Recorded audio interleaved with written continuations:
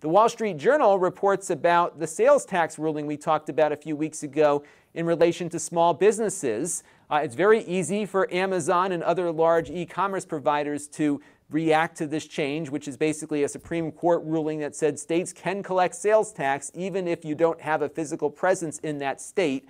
The existence of a customer in that state is all that is really necessary at this point. But the problem here in the U.S. is that our tax code, especially related to sales taxes, is a mess, and no two states do it the same way.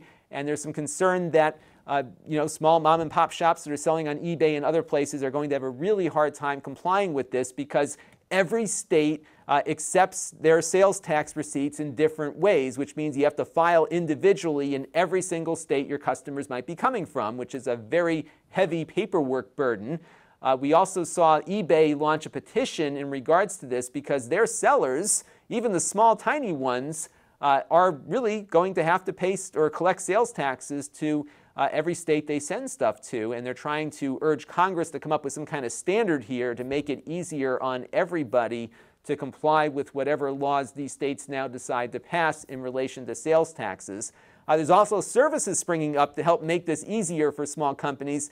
This one is called TaxCloud. I think they're based here in Connecticut, and they have a number of states that have started paying this service to automate the process of these sales tax collections because they look at this as a benefit to them. And as a result, if the state that you're sending to is on this free list, you'll be able to get those taxes collected and filed and I think paid to those states for free with no added expense to it, which actually is a pretty good deal, I think.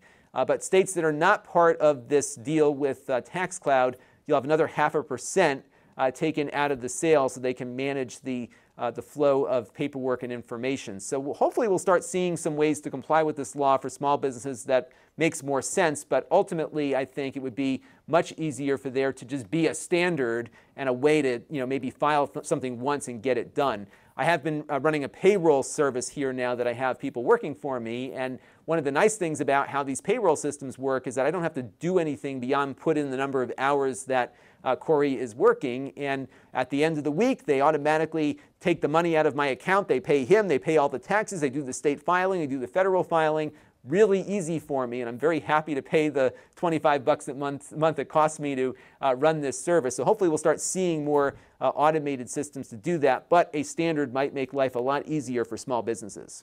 This channel is brought to you by the Lon.TV supporters, including gold-level supporters of the Black Eyed and Blues Music Hour podcast: Chris Allegretta,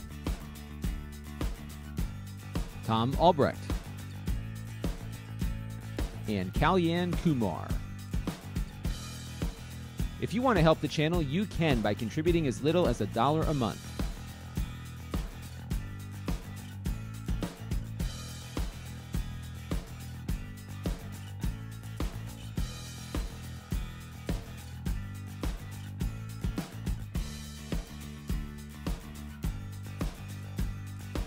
Head over to lon.tv/support to learn more.